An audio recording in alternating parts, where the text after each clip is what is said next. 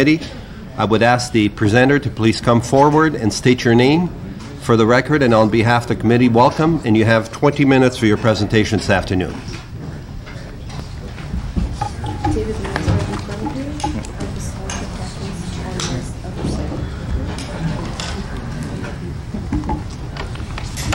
Good afternoon, Mr. Chairman, members of the committee. My name is David Lepofsky, L-E-P-O-F-S-K-Y. I'm chair of the Ontarians with Disabilities Act Committee. With me to my left, your right, is Carol Reback, from whom you heard this morning. And to my right, no, to your other left. To my other left, further to my left, and that's not a political comment, is Catherine, maybe, I don't know, is Catherine Bremner, who you'll be hearing from this afternoon. Both members of the ODA committee, active supporters of this movement, and role models to all who've been seeking to tackle the barriers facing people with disabilities. The Ontarians with Disabilities Act Committee is a voluntary, nonpartisan coalition of over 100 disability community organizations and many, many individuals, both those who have a disability now and those who will have one later. We've come together to advocate for the enactment of a strong and effective Ontarians with Disabilities Act. Our goal is a barrier-free province for all 1.6 million Ontarians with disabilities. We are organized in 23 regions of the province. We bear no allegiance to any political party. We've offered and continue to offer to work with all and to work together to achieve our goals. We have led the charge for this legislation since we formed in this building a few days over 7 years ago. In coming together, we have brought the issue to the three political parties, solicited the promise, now famous, from Premier Harris on the 24th of May 1995 that the Ontarians with Disabilities Act would be enacted in the government's first term. Through consultation with our membership, we devised the 11 principles for the Ontarians with Disabilities Act that all your parties adopted unanimously 3 years ago, as have many city councils. Through further consultations, we developed a detailed blueprint for the Ontarians with Disabilities Act, which we've shared with the government and the opposition 3.5 years ago, and which we've been eager to see translated into legislation. We view our role is to provide positive proposals and to provide all parties with a roadmap that will get them and all of us to where we seek to arrive. You will find from the government's 1998 consultations on the Ontarians with Disabilities Act that the disability community around the province, of their own accord, rallied around our blueprint and our 11 principles. And you are hearing at these hearings voices from around the province who are rallying around the substance and the core focus of the amendments that we've placed before you in our brief. Before I turn to the amendments that we wish to place before you and the need for them, I need to speak only briefly about these hearings themselves. We led the charge for public hearings and are delighted that there are public hearings. But in the name of those who cannot be here, because of the way these hearings are being conducted, it is necessary that a barrier that has been created in this process be highlighted. The fact of the matter is that we advised the government months ago that people with disabilities cannot be asked to appear at hearings on one day's notice. Given the impediments to getting accessible public transit in this province, you just can't do it. In fact, and despite that advice, these hearings were scheduled with people getting but days' notice that they were happening where they were happening, and in some cases only 24 hours notice that they were invited to present. That is a barrier. That is a huge barrier. That is a, forgive me, a cruel barrier. Whatever be the outcome of these proceedings, this hearing process will leave an indelible stain on the face of this legislation. And I hasten to add that the barrier about which I'm speaking, which relates to the core of our democratic process, is a barrier which this bill, if enacted, would not require to be removed. If I may turn to the substance of the legislation that is before the committee, I want to just begin with what I believe to be common ground. It is now, from reading the speeches within the House, undoubted, undisputed between the parties that are members of this legislature, that people with disabilities face far too many barriers, physical, technological, attitudinal, and so on, in their daily lives, that this is wrong, that it's bad for Ontario, that we need to remove them, that we need to prevent new ones, and that doing so is good for all Ontario, for people with disabilities, for business, for government, for the taxpayer, for everybody. So the only real question is, how do we do it? There is even then an agreement between all now, an agreement with our message as the ODA committee, and that is the message that it must be done through strong and effective legislation. Well, in turning and looking at this legislation, I asked the committee a question. If a law had been tried, if we tried through legislation, let's say for 5 years, and it wasn't good enough, do you think that would be time to fix it? Well, the government thinks so. They've proposed a 5-year review. What about 10 or 20 years? Well, surely it's long overdue. Well, the fact is that we've had the Charter of Rights and the Human Rights Code in this province guaranteeing enforceably equality rights and human rights for people with disabilities, including provisions that address the kind of barriers that we suffer from, for 20 years. We don't need to wait any longer. We don't need to wait another 5 years to know that we need a law with more effective enforcement than we have now. We don't need to try a law that doesn't have effective enforcement and just see if we'll learn something new that we haven't learned in 20 years. Similarly, if you've tried a policy for 6.5 years and it hasn't solved your problem, it hasn't made significant progress, I asked the committee, isn't that long enough? We've tried a policy in Ontario. The government tried a strategy of voluntary measures. The government tried a policy of leading by example, the government's words. The government tried a strategy of cleaning its own house first. We've tried it. It hasn't worked. We need something better. For purposes of turning to the bill, it's important for me to emphasize why the amendments must be made now, not as some committee members have posed in questions sometime later. We need to make those amendments now because we've already lost too much. A child born on the 24th of May, 1995, when Premier Harris wrote us with this pledge, is now school-aged and has lost out on the opportunity of having accessible childcare probably in his or her own community and having those opportunities improved by strong and effective legislation. A teenager who was a teenager on the 24th of May, 1995, has now lost out on the opportunity of having theaters and restaurants and coffee shops in their community become more accessible so that they can enjoy the social life, the dating, the socializing that their peers have. Their teenage years are over. We can't give them back.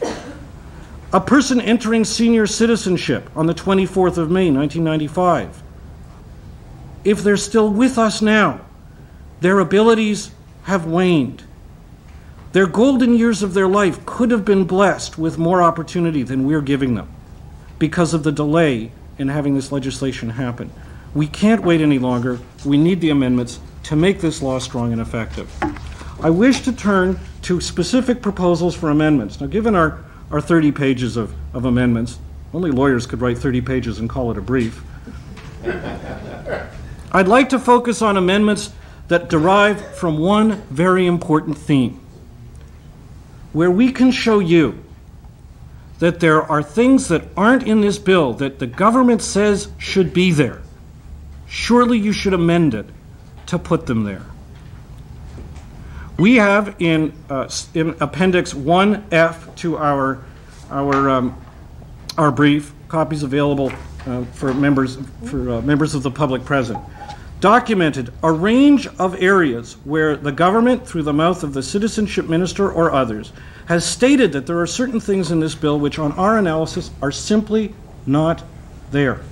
We ask, above all else, that you amend the bill to put them there. We've offered you a focus on how to do that. Allow me to give some examples. First, the government has stated that the purpose of this bill, indeed its core vision statement, is the achievement of a barrier-free Ontario. It is said that's the purpose of the bill. Unfortunately, that's not what the bill says. The bill merely says that the goal of the bill is to improve opportunities. Well, if you put 3 ramps down in 3 of the venues that Carol Reback spoke about that she encountered in one day, you've improved opportunities. The bill's goal has been met. That's far too little. Amend the bill to make it have the purpose that Minister Jackson says is the government's objective. Number 2, the minister has said that in this bill, that people with disabilities, the disabled community, will be put in the driver's seat to drive change. Now, speaking personally for a moment, there's no one more eager than me to experience what it's like in that driver's seat. And I promise if I'm in there, I will not park in a disabled parking spot, if I can read the sign. However, the fact of the matter is, the bill does not, as the minister has urged it should, or said it would, give people with disabilities input in setting standards, give people with disabilities a right of input in the making of regulations, require consultations with the disability community for establishing timeframes.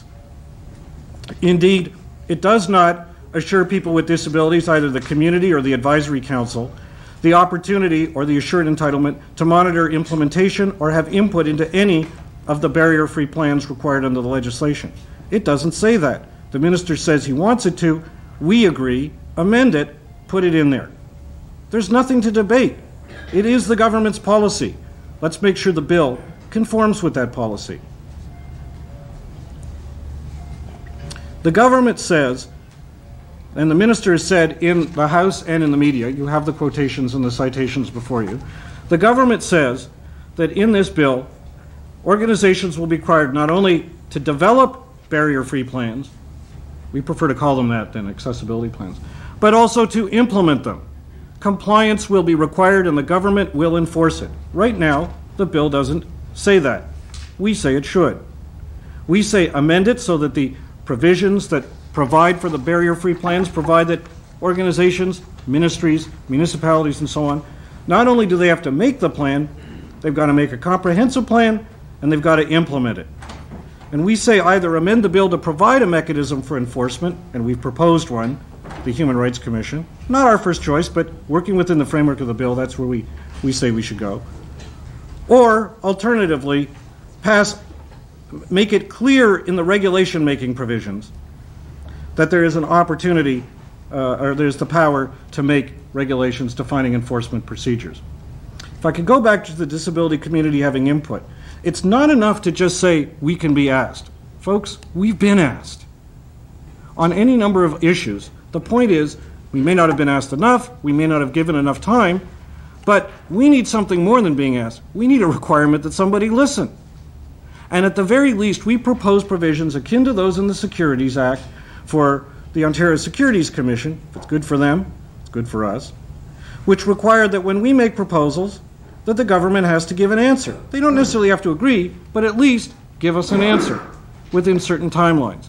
And that if the government's going to put forward proposals, they be posted for an opportunity for us to have input in writing or in person. Because of the limitations of time, I'm not going to take you through all the different changes that are needed to bring the bill in compliance with the government's statement, but there is just a bit more that I think is worthy of comment. The government has said that under this bill, no new barriers will be created with tax dollars. Now, as I say those words, who could disagree with such a goal? Unfortunately, the bill doesn't say that. It talks about the government having regard to accessibility, considering accessibility. It doesn't say it has to do accessibility. We say amend the bill to comply with what Minister Jackson said in the House, with what undoubtedly would be beyond dispute whatever we might otherwise have differing views on among people in this room.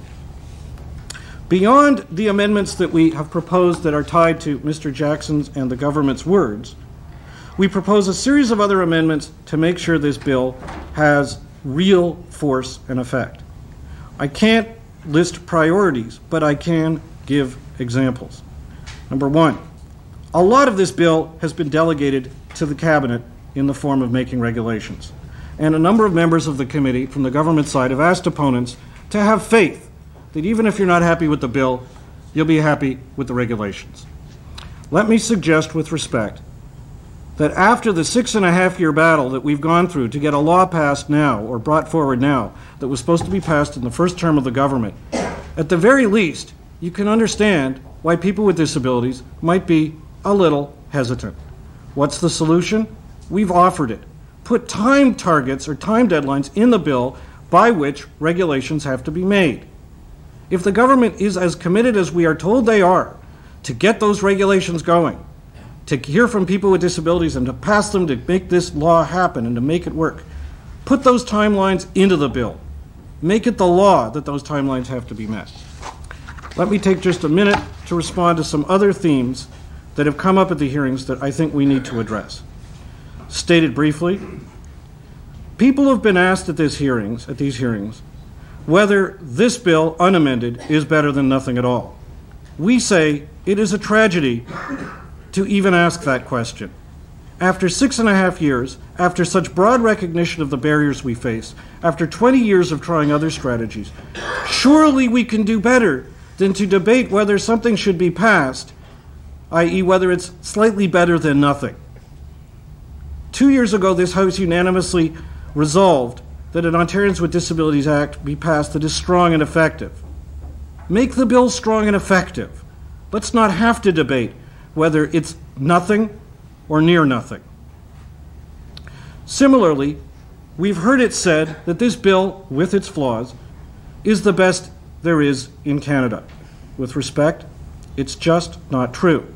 What's offered as new in this bill, what's proposed as leading edge, either exists in other provinces in some cases, or existed in this province until the government abolished it, namely the Provincial Advisory Council, which the current government abolished 3 months after taking office, or is less than is provided in other jurisdictions, such as the federal regulatory activity in the area of employment, removal of barriers facing people with disabilities. Let me conclude. Let me suggest that we have reached a critical crossroads here. You've heard extraordinary stories from people here and in other cities about the barriers they face that this bill will not address. Our coalition has been hearing those for 6.5 or 7 years. They tear at you. They hurt. People are hurting. Here is a chance, in a spirit of nonpartisanship, to take the message you've heard so unanimously from so many different voices and not debate whether it's a good first step, but simply debate whether it's a good step. Not to debate whether this law does something more than nothing, but to be able to agree among all of us that it's strong and effective. There is a cliche that justice is blind. It is said that justice is supposed to strive to experience blindness. We say that if justice has had the opportunity to experience blindness, let's pass a strong and effective Disabilities Act so that blind people and indeed all people with disabilities have the same opportunity to experience justice. Thank you very much, Mr. Chairman. We have a minute per caucus, and I'll start with the official opposition, Mr. Parsons. Thank you. The format of the hearings has proven to be very difficult for a number of reasons, but I continue to get calls, as you had mentioned, about people unable to access within the time frame. But on the other hand, I have a sense that the ODA committee has, in a way, been holding the public hearings for the last 6.5 years. And what you brought to us today is not your opinion as much as an opinion of, I don't know how many individuals, how many groups. I personally find it tremendously beneficial. And I guess I don't have a question as much as an appreciation for, I think am I fair to say, hundreds of people that have been involved over the last 6 years to bring this together. Maybe, I don't mean it to be flippant, but the difficulty we're dealing with the bill is a hearing problem. The government is not hearing what the persons with disabilities are saying. Well, thank you for coming and saying it. Thank you very much. Mr. Martin. Thank you very much, Mr. Lepowski, for not only coming today, but for the work that you've done over such a long period of time to keep us all feet to the fire on this issue so that we could, in fact, be here today. However challenging being here today is, I hear you loud and clear and admire continual sort of state of optimism and tenacity on this. You know, you're convinced, I believe, by what you've said, that the government will, by Tuesday, do the right thing and actually enshrine what the minister has said in the House he wants to do with this bill. I don't think there's any doubt in anybody's mind around this table what's called for if the bill is going to be effective. It has to have some method of enforcement. There have to be some timelines. It has to cover the private sector. There has to be some resources attached to it. Those are some of the key things that we've heard. The question I have for you is, what if on Tuesday we find out that in fact this isn't a bill that we can all applaud and support and claim victory for? Do we then abort?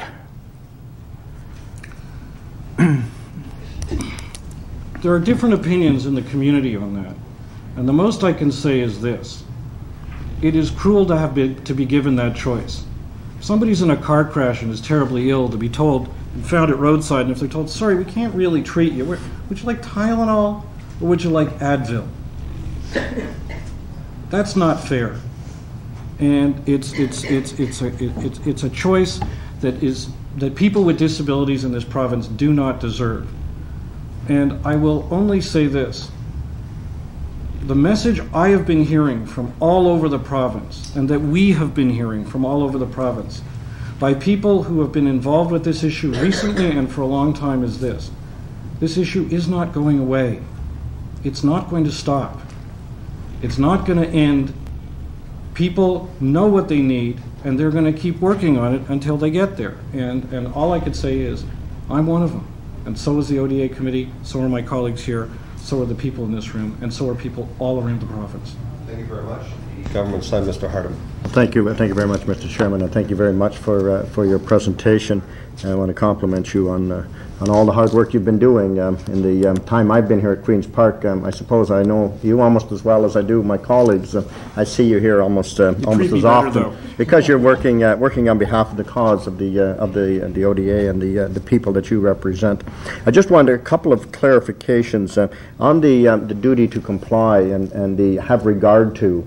And the fact that the word shall ensure that the design of the buildings, and there is in the Act, there is both, in fact, that the government shall ensure that these requirements are met if it's a building they own or a building they own is going to be extensively renovated. The have regard to is based on if they're going to lease space, and of course they're talking to the landlord and they shall have regard to what is required. I guess my concern is with making that mandatory too. I come from rural Ontario. If a facility is needed and it's going to be leased, if the choice is not having the government service or having it done properly, I think the government should have regard to getting the best facility they can under the circumstances. So I just wanted to point that out. The other thing I would just like to ask you, if I could, sir, in timelines, if it was in as to implementing, as you suggested in your amendments, what type of timelines would you see appropriate to work towards those goals? Let me deal with the second part first. With respect to timelines, our brief proposes that two be put in the bill. Minister Jackson was asked on CBC Radio 3 weeks ago how long it would take, what timelines he saw. He said the Ontario government should be able to be in compliance for 4 or 5 years. Let's take him at that. We propose you put in this bill that beyond anything else, the Ontario government must achieve this goal within 5 years. Put that in the Act. The minister said it. We can live with it. Let's do it. Similarly, we propose that this legislature, which has been so full of barriers and continues to be so, let's put in there 5 years for it. For the other timelines, we propose regulations be made to fix the timelines, but we propose a time frame within which those regulations have to be made.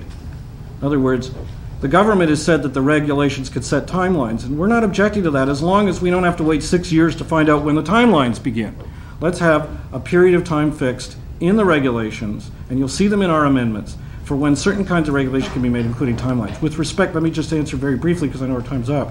With respect to the question of have regard to and so on, firstly, I mean, let's be frank here.